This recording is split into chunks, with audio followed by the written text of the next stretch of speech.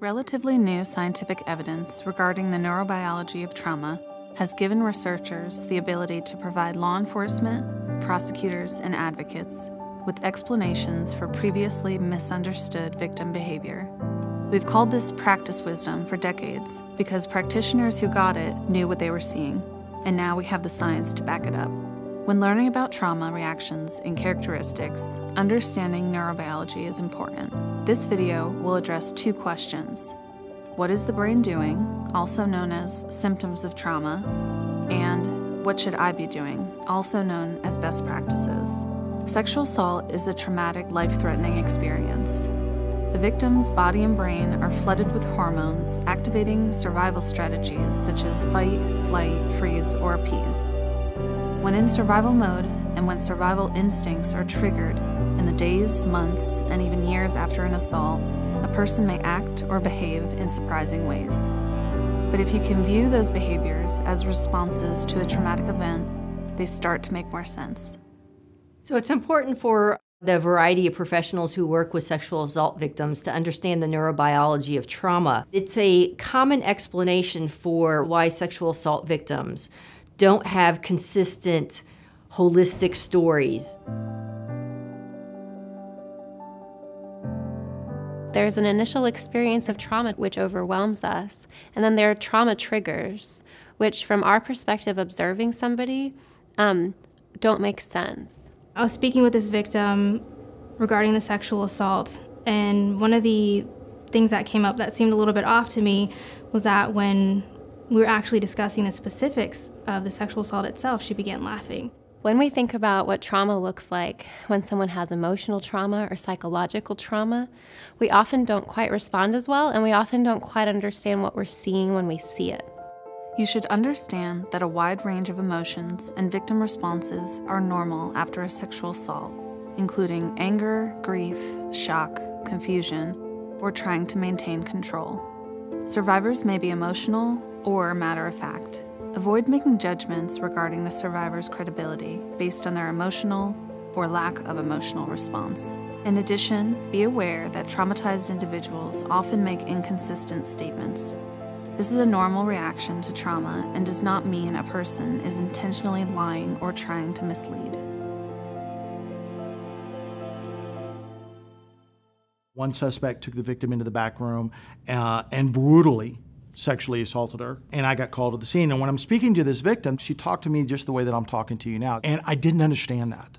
I didn't understand how she was just matter-of-fact in the way that she trotted through things and why there were certain parts of her account that she wasn't able to recall, because this just happened 30 minutes ago, an hour ago. Why?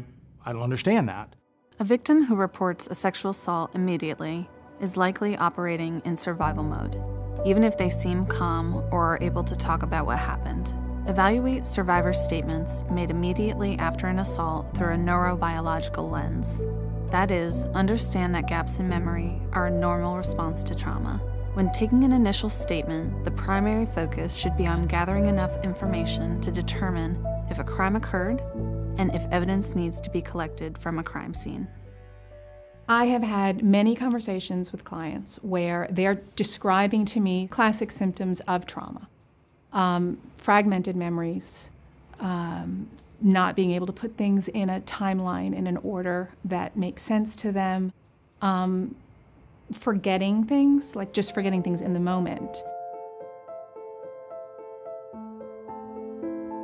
I've learned in law enforcement that who, what, where, and when, and why, that's a very chronologically based interview. And when somebody has been through a traumatic event, it's just not going to flow out that way. Research provides concrete guidance for interviewing someone who has experienced trauma. First, effective interviewers listen, use open-ended questions, and avoid rapid-fire questions. Second, effective interviewers understand that survivors' brains may connect more easily to sensory information. To prompt memory recall, prioritize questions regarding what the victim remembers hearing, tasting, touching, seeing, and smelling over who, what, when, and where questions.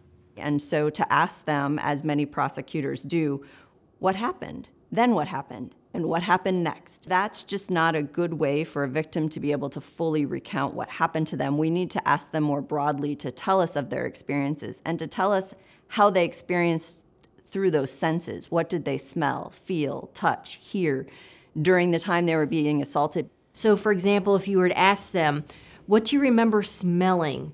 Or what sounds did you hear? What other things did you see? What did you feel from a tactile perspective? May actually trigger a memory. And so if you engage in or encourage the victim to remember their sensory feelings, that could be an inroad into recalling the specific facts of the event. Fear activates our nervous system, sends adrenaline through the body, and that has effects on us. So it does things like slow down our long-term memory and make us really focus on in-the-moment, short-term survival thinking. But our prefrontal cortex, like a computer, cannot handle emotive content, meaning it can't process that. And trauma is an emotional content. The other part of our brain is the amygdala that's in the back of our brain and is actually designed to handle emotive content, the trauma part of it. It's able to trigger our fear circuitry, which is going to be part of this multisystemic response. What the fear circuitry is going to do is basically the amygdala, if it does perceive and says, yes, this is a threat, is going to focus the higher level, the prefrontal cortex, on that threat. It's almost as if we have blinders on because what our body wants to do, what our brain wants to do is survive this trauma. So for example, if you're asking the victim what kind of witnesses may have been around and the victim says, I don't know, or the victim reports there were witnesses when in fact there were, it could mean that not that she's lying about it, simply she was not aware about it at the time. Research shows that victims are unlikely to be able to recount the sexual assault in a clear, chronological manner, especially soon after the assault. In situations where the victim reports immediately after the assault, take the preliminary report right away, but allow the victim 2 sleep cycles before conducting an in-depth interview. Research indicates that sleep is vital to improved brain function after trauma. Science has told us that if a victim is able to have 48 hours, 2 sleep cycles, they tend to be able to recall more details after they've been involved in a traumatic event. And so we've seen that with officers and with soldiers, so we apply the same principle here. When an initial case comes in, we don't schedule a victim for a formal interview until at least 48 hours after it's occurred. It's very important to just give them time to process what happened to them, to allow their mind to rest and recharge, and maybe some more of those details will return to them that might not be there immediately following the assault itself. When it is time for the interview, allow survivors to provide the account in their own words and at their own pace.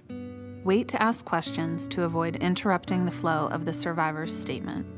Ask clarifying questions afterward and explain why you are asking them. In working with victims of sexual assault, you definitely are going to see the effects of trauma. When I see interviews with victims that the detectives conduct, I think it's more productive for them to allow the victim to follow whatever pattern of narrative they have and then later on come and clarify and piece the different parts together. There may be gaps in her story. And if you press them on it like we often want to do because the criminal justice system wants these facts, is you may actually be encouraging the victim unconsciously to be embedding facts that are actually not true into those storylines. Don't push the victim on facts, particularly right after the event when she could still be experiencing this traumatic response. If a survivor feels pressured to remember, the survivor's brain may attempt to fill in the gaps based on contextual clues instead of actual memory. Without pressuring, encourage survivors to share new memories or pieces of memories as they are remembered. Explain to the survivor why they might not have a full memory of the event due to the effects of trauma on the brain. While sleep and time may help memories consolidate, a full and complete recounting of the event may never occur. Because a lot of times they'll be apologizing, right? I'm so sorry, I can't remember more. I'm so sorry that I keep forgetting this. I don't know why I don't remember that. You can take a break and say, so let me tell you about what happens when you've been in a traumatic situation. There's been lots of work done on this, and they've seen that if you have been in a traumatic incident, a traumatic experience, your brain processes it differently, it stores it in a different place, and being able to retrieve that information is going to be hard. You don't ever expect yourself to become a victim of sexual assault. That's not something you ever plan for. You never plan for how you're going to react to that. So you freeze and you're not able to respond. And that's 100% normal.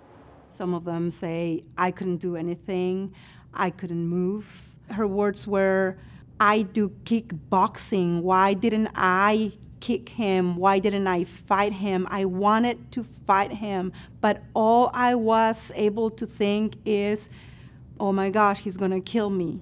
We call this tonic immobility.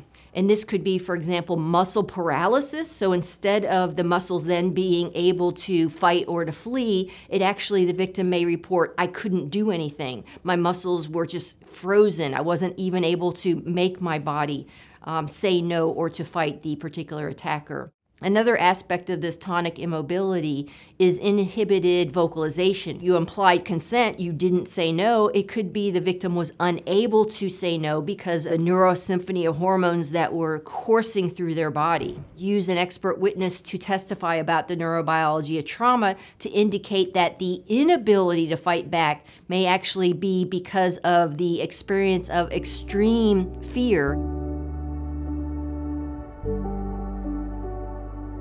Anytime somebody is placed in a very traumatic situation, it manifests itself in various different ways, and everybody is unique.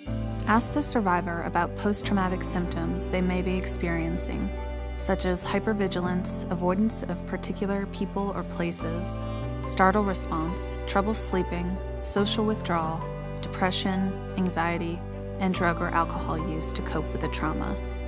Survivors may also experience physical reactions such as nausea, flashbacks, and trembling. Educate survivors that these are normal symptoms of trauma and offer a referral to medical and mental health services for further evaluation and support. Then document any symptoms of trauma that the survivor describes. We often think this person is crazy, or this person's got a mental illness, when really what we're looking at is trauma. And if we had different information, we might be able to offer them more help.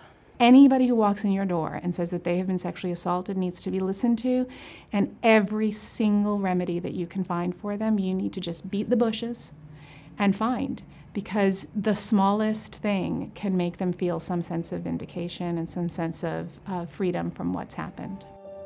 Over the last decade, there have been tremendous leaps in knowledge about the neuroscience of trauma and the effects of trauma on the brain. The findings of that empirical research now informs policing and prosecution practices today. To learn more, collaborate, and support our research, visit our website at sites.utexas.edu/IDVSA.